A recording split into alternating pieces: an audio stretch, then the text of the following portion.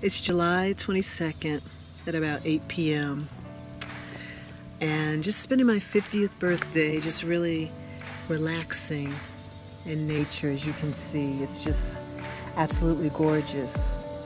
And before I left, I got so much birthday love and just people being very congratulating me for the book, and to just really celebrate life, celebrate my freedom, celebrate being a half a century old. Just want to come out here and just relax, and couldn't reply right away.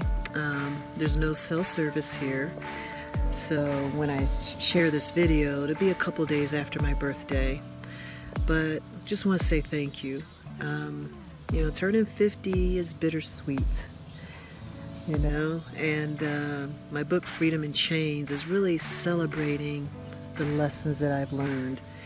So some of us get to a certain age and we feel frustrated, or we feel like we wish we could have done better. And of course I've had all of those thoughts. But for me, it was really about, okay, what can I learn and what can I do better to make my future a lot better? And just being here, you know, I could have done a lot of things on my 50th birthday, but I choose to come out off grid.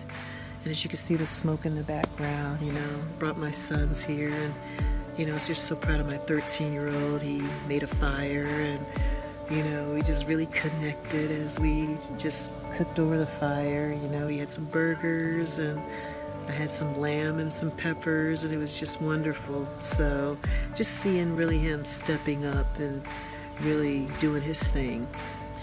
And at 50, it's just what I want to do. You know, it's my responsibility to do what I can to raise some strong, intelligent boys. And I think I'm doing pretty good. They're really stepping up and really taking care of the situation. You just got to put them in that environment. And that's really what I learned in life, is like sometimes we don't grow or flourish because we haven't put in that environment. And my book Freedom in Chains was allowing me to use my environment to really learn to push through it. And if my spirit didn't agree, I found ways to either adapt or get out of that situation altogether. So I don't know how I got on that topic. You know, I just wanted to just shoot a video real quick because I was just in the moment. I just wanted to do it on my actual birthday, July 22nd, just really share what's going on in my mind. Let me just show you where I'm at real quick. You know, here's where we had the fire. Okay. And then let me switch this real quick. I don't think that works. Let me just wrap it around. And I don't know if you can see.